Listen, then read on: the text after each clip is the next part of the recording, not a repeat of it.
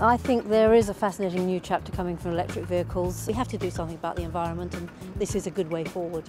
It certainly seems to have a decent amount of acceleration. It is a practical 5-seater car, so you could see people using it for average family motoring.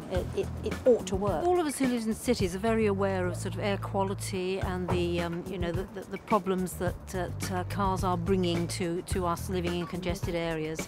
An issue I think we'll have to deal with is adding sound to electric cars so that pedestrians are safe around them. But this is certainly the future that we all have to contemplate. Like it or not, this is the way we're going forward.